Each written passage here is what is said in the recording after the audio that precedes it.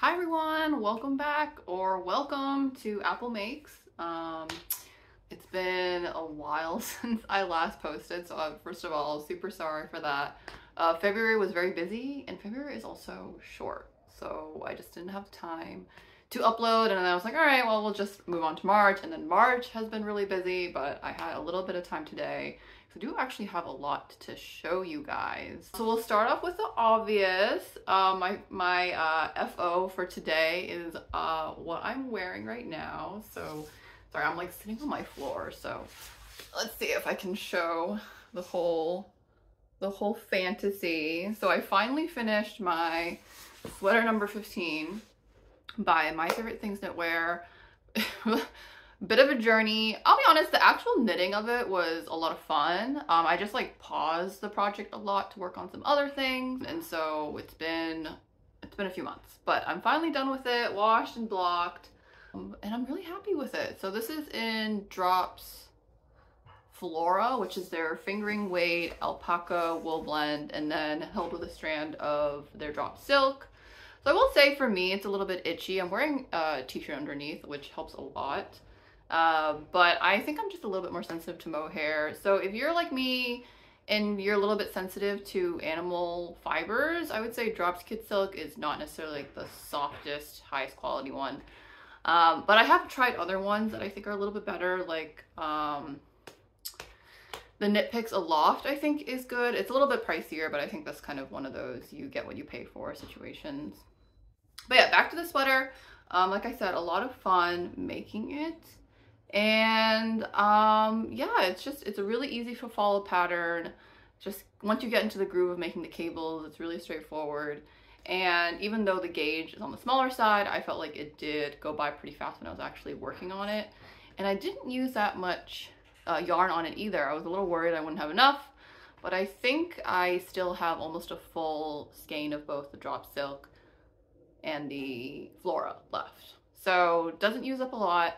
You can check out my Ravelry page for more notes. I'm a pretty diligent note taker on my projects, so you can follow along.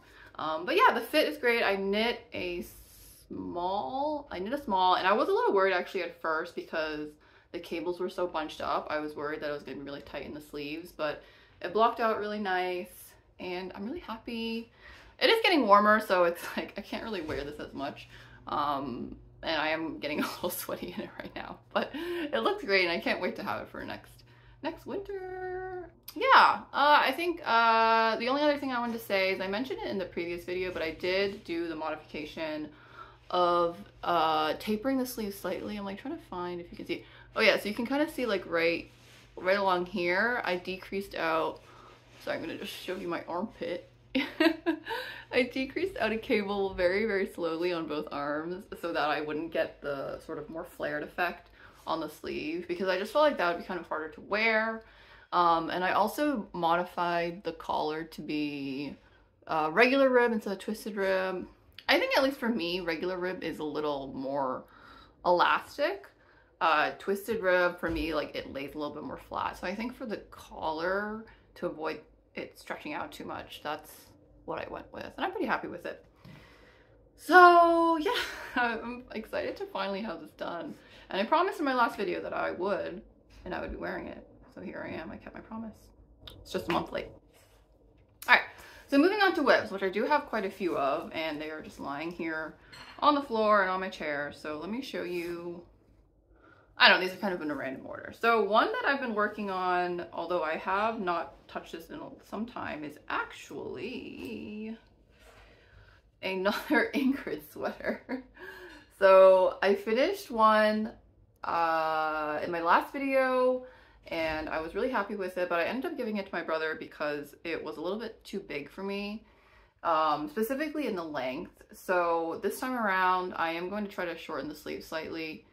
Basically doing the same thing as I did with the body, which is make the double rib portion a little bit shorter. And I'm doing it this time in a sort of tweedy color, which I think is going to be super cute. Yeah, I think that's going to be really nice. This is Knitpicks Wool of the Andes Tweed in Oyster Heather, which is like this nice, like beigey, warm beigey color. So this has been on hold for a little bit, which is fine, I think, because I obviously have already done this pattern before, so I think it's still really nice the second time around, but it's not necessarily as exciting, obviously, because I've seen it all before. But again, it's a pretty quick knit, so once I get back to this, I imagine I'll be able to finish off pretty soon. So yeah, so that's in the works. Again, if you haven't knit an Ingrid sweater, I would really recommend it. It is just a really fun pattern, and it does fit really well. It was kind of on me. I didn't really measure how much my swatch grew lengthwise, so I didn't expect that the sleeves would be too long, but other than that, it is a great fit. So yeah, excited to get back to this one. So that's one of my whips. Let me stuff it back into its project bag. All right, next up is another petite knit pattern. And this is one that I've had my eye on for a while because I think it's like such a good pattern for like everyday, like sweaters, like lots of like staple pieces. Oh, it's a little wrinkly. So this is my terrazzo sweater. Let me back up a little bit. So I have the body done and part of the hem done. So I'm knitting this in this Winter Glow from, I never know how to say it. Is it hobbii or hobbii or something like that? Anyways, hobbii. This is their Winter Glow. I love this color so much. I had my eye on it for so long on the website, and then one day when it was on sale, I was like, okay, I'm gonna grab it. And I was originally going to use it to make a sampler blanket. I think I actually showed it in a previous Yarn Time episode. And I'll be honest, I was being so ambitious. I was like, oh, I'll knit up a blanket during my vacation. And obviously didn't start it at all. And I just don't think I have it in me to make a blanket. I think partly because I don't really want a blanket that badly. So I'm not super motivated to make it. Like I would rather just make clothes. So I was like, I was looking through my stash and I saw it again. I was like, I think this would look so good. In like a nice plain sort of essential sweater to like really let this colorway shine. And so that's what I went for. I'm super happy with it. And I originally swatched it on its own, but it's not really a worsted weight. Like, I don't know if you can really tell. I mean, it's sort of one of those yarns where the thickness is sort of variable. Like some segments are really thin and some segments are a little bit closer to worsted weight, but I would say on average it's probably closer to a DK or maybe even a sport. So I wasn't getting gauge on just it held on its own. So I went ahead and added some, what is this? This is the alpaca superlight from Laying Yarns, which I've never tried before actually, but I found this yarn shop based out of, I think Illinois or something, called Woolen Company, which I had never heard of before, but they have so many yarns that I was looking for, and I wanted to try alpaca instead of a mohair because, like I said, I have sort of a sensitivity to it. And so this is 54% alpaca, 24 nylon, and then 22 wool. So this is a pretty nice blend. The Winter Glow is a pretty much half wool, half acrylic. So I already had some synthetic in the mix, so I thought this would be a good choice. And this is in their light gray color, which is to me almost a little bit lavender. But I really like it in this fabric. I think it sort of helps to tie all the different colors together. It gives it sort of like a nice muted tone.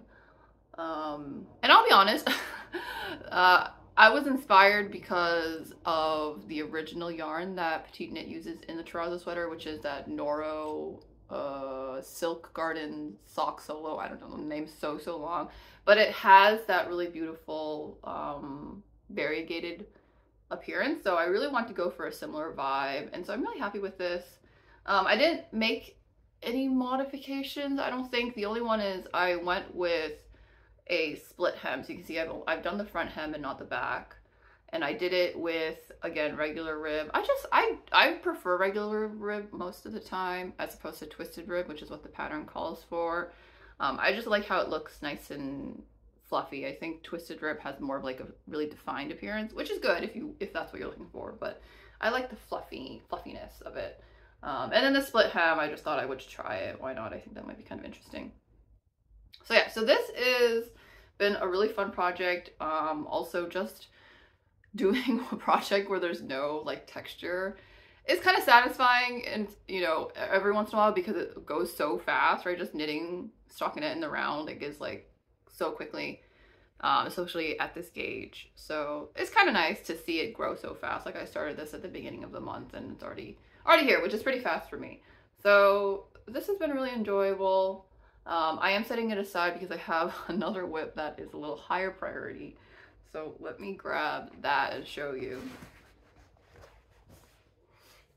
All right, so I'm kind of mid-row on this one. So let me see if I can kind of like pull it up. So here is my other whip that I've been working on.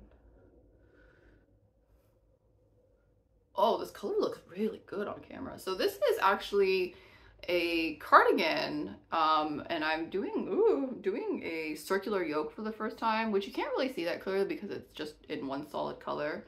So I will link the pattern below. This is some random French pattern that I found on Ravelry, which was free, and I was just looking for a super basic sort of more body fitted cardigan pattern, and the original one was for a striped cardigan, so I obviously am not doing that. I wanted to do a solid color, but I really wanted to do like kind of a lightweight cardigan, especially since the spring is approaching. So I bought this, what is this? This is Cascade Heritage Sock, I think, which is awesome because Cascade has so many colors. So I also bought a few other colorways, but this green is so beautiful. I think it's their jasmine green colorway. Love it. I've been really into green, as you can tell, obviously.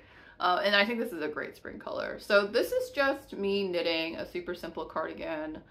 It's going to be pretty cropped, I think, and then it's going to have nice long sleeves. And again, the goal is for it to be pretty fitted to the body, something that I can wear like kind of on its own into the springtime. And so I kind of want to finish this by next month. So right now today it's March 26th, I think. Yeah, March 26th.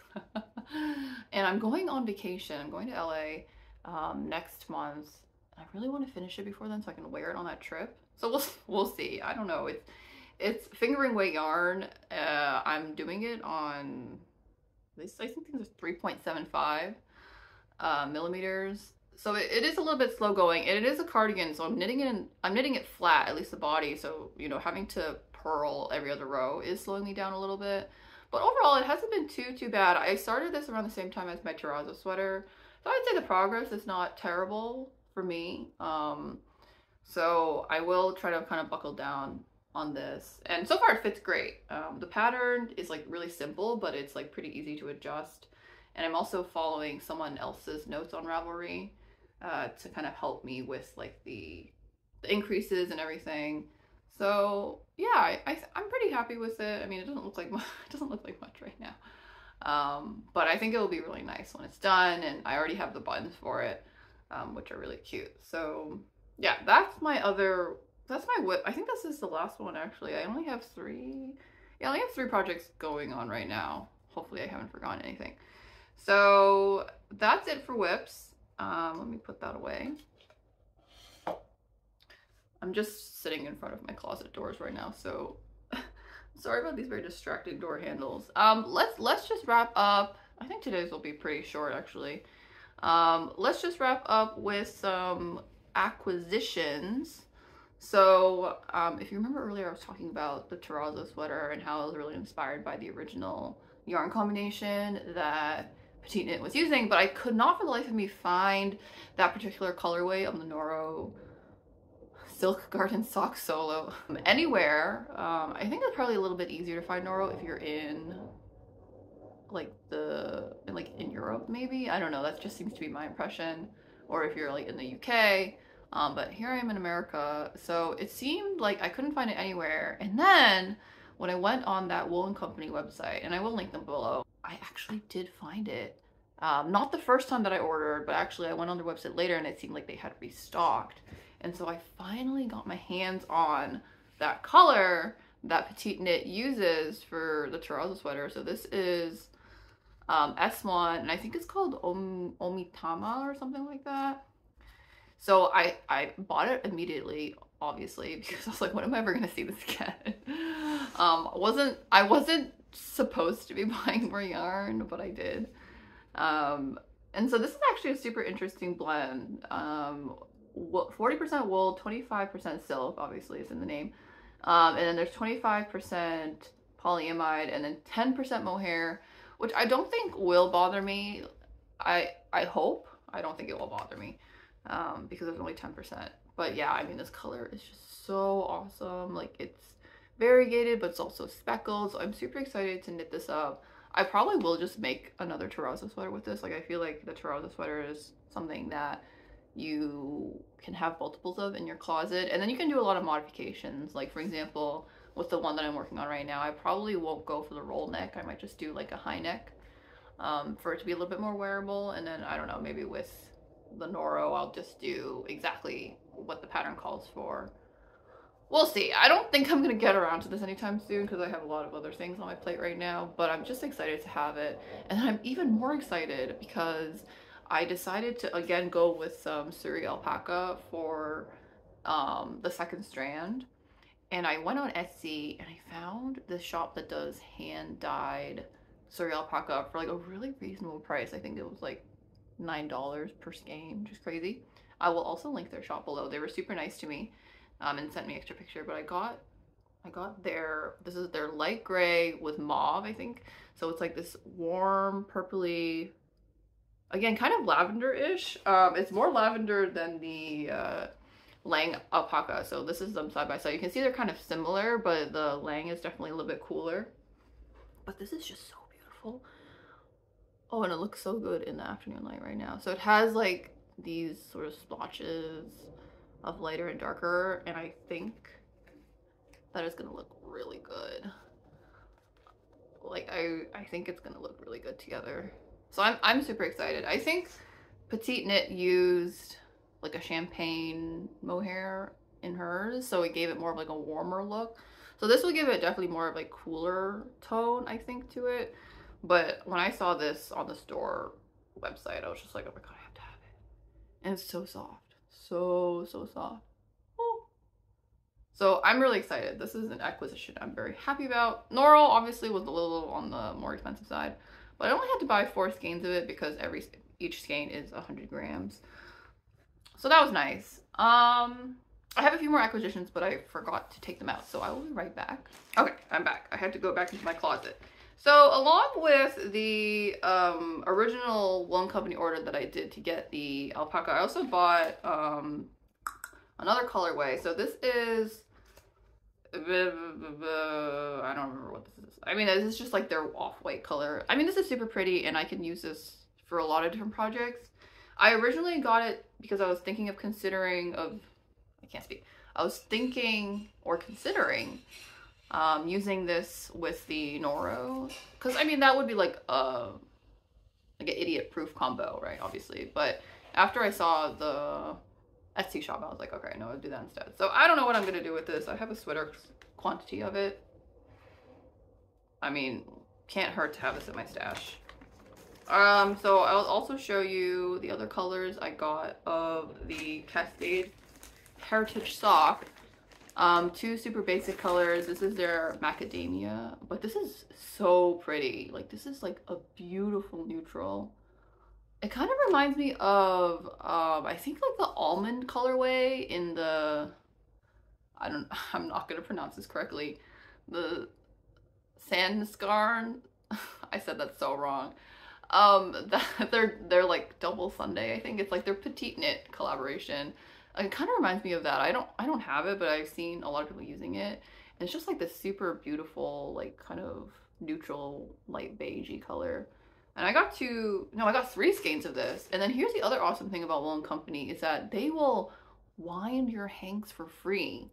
I know I'm sounding like a sponsored video, but I swear to God, I was just so impressed. So you can, when you buy a hanked skein, then they'll actually wind it for you for free, like if you ask them to, which is amazing.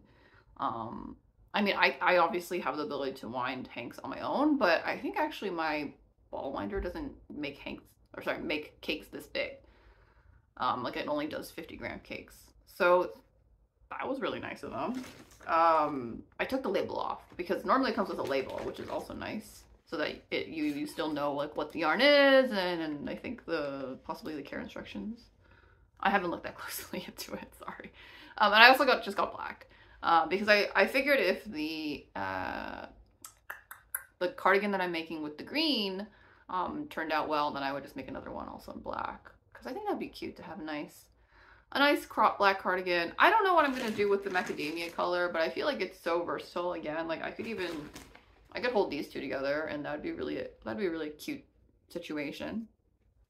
But I just thought it would be nice to try, and I am really happy with this color, especially, and the green one. The black, obviously, black is black. I think that's it for acquisitions that I have on hand. I did end up also buying just randomly 2 skeins of the alpaca, the Lang alpaca, in like a beige color, just to see if it would look good with the noro. But then again, I ended up going with the suri alpaca instead, but I left that at my parents' house. So I think that's pretty much everything for acquisitions. I don't have a lot of plans in mind right now because I have these whips that I'm juggling.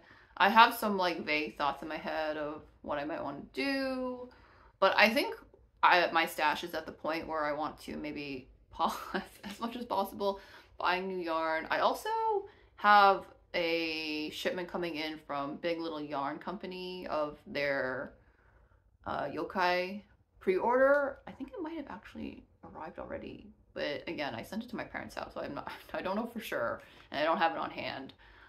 So that'll be in the next video. But I don't have a lot of plans because I just want to focus on my stash and see if I can make stuff from what I have right now. I have some ideas here and there, but I am pretty busy right now. I have a lot going on in my professional and my personal life. Nothing bad, it's just busy. So not a ton of time to think about knitting, even though I am trying to still knit a little bit every day. But I think I'm pretty happy with where I'm at with my whips. I'm, of course, super excited to finally get my hands on this noro. And yeah, so I just wanted to at least give another update for all of you. Appreciate you all sticking around and watching me talk about knitting. And I will definitely make sure to upload next month as well. Even though I am going on this trip, I should hopefully have at least a few days here and there to sit down and do some updates. But yeah, I think that's pretty much it. I know this is probably going to be a shorter video, but I hope that you enjoy my little update, and if you could let me know what your spring knitting plans or what you're working on right now, would love to hear it. I think it is true that a lot of people tend to slow down a little bit as the weather gets warmer, because a lot of knitting is like pretty like cold weather related, right? We're knitting sweaters, or etc., like hats and shawls and whatever it is. But I think there's definitely still projects that can be worked on even as the sun comes out. Although I am very excited to be able to spend more time outside and get some more sunshine. But definitely will be working on projects throughout the spring and even into the summer too. Like, let's be honest, I will be knitting, but I will probably transition more into like maybe cotton and lighter materials and things like that. So yeah, anyways, I will see you next time. Thanks as always, and have a wonderful rest of your day wherever you are. Bye-bye.